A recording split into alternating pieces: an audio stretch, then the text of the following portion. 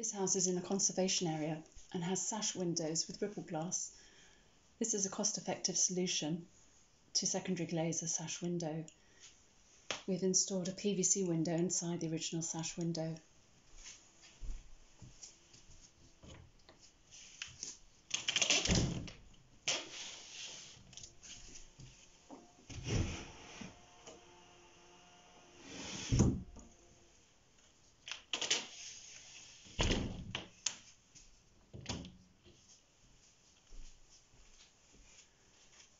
We have been warmer and more comfortable since we installed this sash window, as it completely excludes the drafts. As this house doesn't have a damp course and has solid walls, however, there is a risk of trapping damp. So we have installed an MVHR, that's a mechanical ventilation heat recovery system, to help with that. It's also protecting our ripple glass against further accidental loss.